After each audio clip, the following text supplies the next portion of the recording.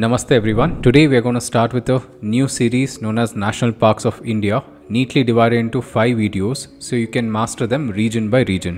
Did you know India's only dugong reserves is in South India, or that there exists a forest which turns into a purple carpet of flowers just once in 12 years? In today's video, we'll explore national parks of South India, and stay till the end for a UPSC Prelims rapid fire recap along with a practice sheet for covering all the national parks of India, designed especially for aspirants like you. Just a suggestion, if I miss out something, please write in the comment section. We'll begin with Kerala. Let's start with the first national park, that is, to the south of India, we have Periyar National Park and Tiger Reserves in the Cardamom Hills around the Periyar Lake. This park is home to tiger, an endangered species, Asiatic elephant, also endangered, lion-tailed macaque, endangered species, and Malabar grey hornbill, which is vulnerable and endemic. This national park also acts as a watershed for two important rivers, one Periyar River, another Pamba River. Moving little north, we have Mattiketan Chola National Park in the Munnar region. These Chola forests preserve the Nilgiri tar, an endangered animal, as well as grizzled giant squirrel. It's important gene pool reserve of the Western Ghats. Just a bit north, we have Ervakulam National Park, also in Munnar region. This national park is famous for the Anamudi Peak, which is the highest peak in peninsular India. Also, it is famously known for Nilgiri tar, an endangered mammal.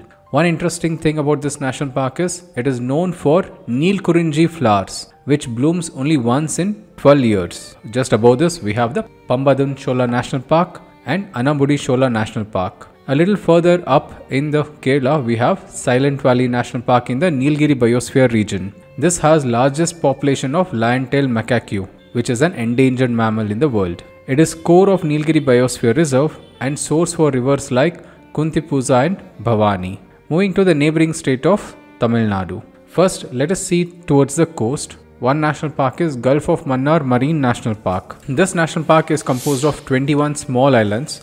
Also, a flagship species in this region is dugong animal. This is also called as water elephant. Along with dugong, we also have olive ridley and green turtles. It is India's first marine biosphere reserves. Remember the name, Gulf of Mannar Marine National Park. Bordering the state of Kerala, we have the Annamalai National Park and Tiger Reserves in the Annamalai Hills. This also shelters known animals like tigers, elephants and lion-tailed macaque. Just a bit to the north, bordering the states of Karnataka, we have the National Park in Nilgiris and Madumalai National Park and Tiger Reserve, also a part of Nilgiri Biosphere Reserves. Critical animals found in this Biosphere Reserve are elephants. This also is a part of Elephant Corridor between the Karnataka, Tamil Nadu and Kerala. Now we go to the last national park of Tamil Nadu, that is Gindi National Park inside the city of Chennai.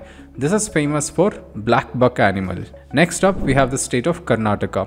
In Karnataka, we have 5 important national parks. First, we have the Banagada National Park around Bengaluru. This national park is also an elephant corridor linking BR Hills and Satyamangalam. It shelters tigers, leopard and sloth bear. Just to the south of the state, bordering the state of Kerala, we have Bandipur National Park, part of Nilgiri Biosphere, along with the Wayanad as well as Malai National Parks. This Bandipur National Park treasures tiger, elephant, dhole and many others. To reduce road kills, the night traffic is banned in this national park. Just to the west of Bandipur, we have the Nagarhole National Park and Tiger Reserve. It is home to tigers, elephants, leopards and even black panther. Towards the Malnad region of Karnataka, we have Kudremukh National Park in the district of Chikkamangaluru. This national park is source of two important rivers, Tunga and Bhadra rivers. This national park also protects lion-tailed macaque and Malabar civet. Malabar civet is a critically endangered mammal. Moving further up, we have Anshi National Park and Kali Tiger Reserve along the Kali River in Uttar Kannada district. This national park is frequently sighting of black panthers. It also shelters Malabar civet and great hornbill. Neighboring state. Now let's look at Andhra Pradesh, the neighboring of Karnataka. This has 3 important national parks. First one is Sri Venkateshwara National Park in the Tirumala Hills, part of Sisachalam Biosphere Reserves. Famous for red sandalwood, which is endangered, and slender loris and also mouse deer. Next we have Rajiv Gandhi National Park, also known as Kadapa, And we have Papikonda National Park in the Eastern Ghats along Godavari. Papikonda National Park has species like tiger, leopard, Indian gaur, sloth bear and many more. Moving on, we have the state of Telangana. In Telangana, we have 3 important national parks, all closely lying to each other around the city of Hyderabad. The names of these 3 are Kasu Brahmananda Reddy National Park, Mahavir Harina Vanasthali National Park and Murugavani National Park. Some of the animals you can find here are spotted deer, wild boars, some elephants, tigers and so on. Finally, we have the state of Goa, which houses Mollem National Park in the Western Ghats divided by NH4A. This national park is famous for Dudhsagar Falls, one of India's tallest waterfalls. So that's South India's national parks, from Kerala's rainforest and Tamil Nadu's Nilgiri Hills to Karnataka's tiger reserves, Andhra and Telangana's Eastern Ghats and Goa's waterfalls. Now let's have a UPSC rapid fire recap round. Also try to open your practice sheet, try to mark the answers for these questions. Which is India's first marine biosphere reserve? It is Gulf of Mannar National Park in Tamil Nadu. Next question.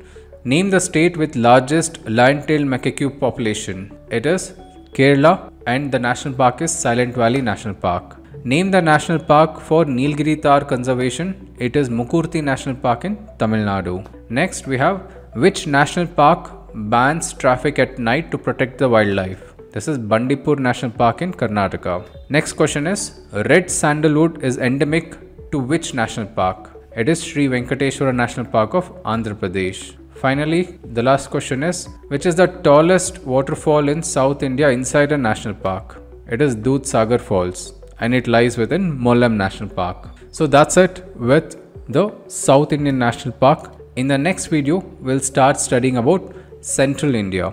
Thank you.